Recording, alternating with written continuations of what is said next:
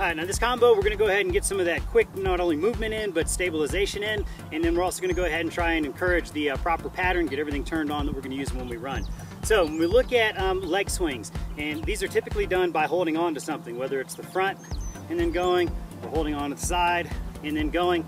So my issue there is I just see people driving way too much movement through their low backs. And what we want to do is pretty much drive through the hip. So what I've done is asked athletes that I work with to not hold on to anything.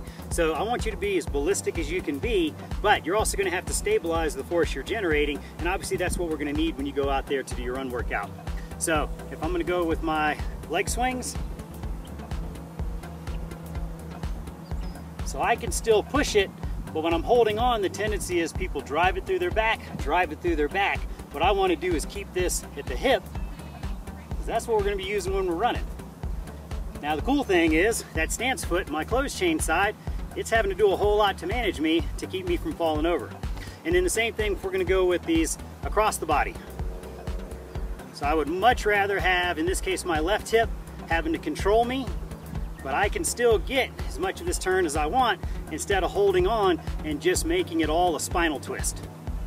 So whatever the number is, 10 times, we have our extension, and then we have our rotation.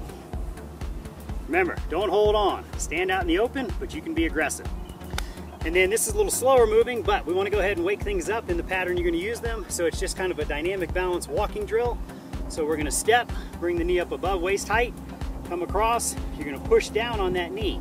So we're getting the hip flexor awake, we're getting the abdominals awake, and you're staying nice and tall. Now, you're going to take a step each time you do that. So if your balance is looking pretty good, let's see if we can transition up to the ball of the foot. And then a little pause when you're up there. So we're pressing down, but we're also pausing. So one more time from the front. Press, make sure you have this before you go up. And sideways.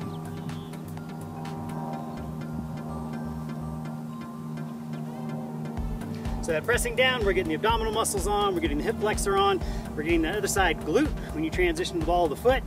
And as long as you're not falling over, we know you have the ability to stabilize.